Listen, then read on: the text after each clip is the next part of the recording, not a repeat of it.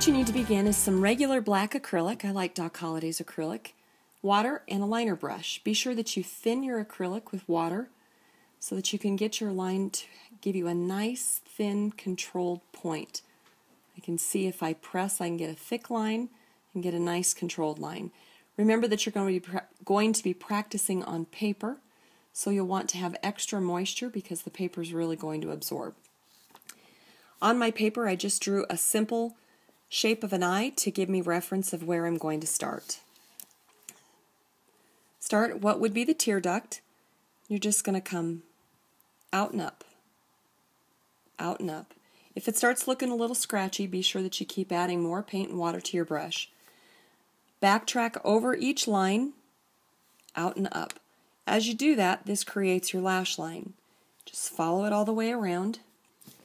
As you get towards the outer side of the eye, make sure that you let those lashes lay down flat. Now this is what you'll have.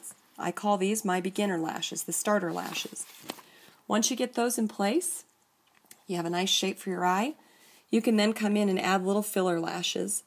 You don't have to backtrack to get these. They can be thick, they can be thin, they can be a little wild, crazy, crossed over. It just depends on the eye that you're trying to create.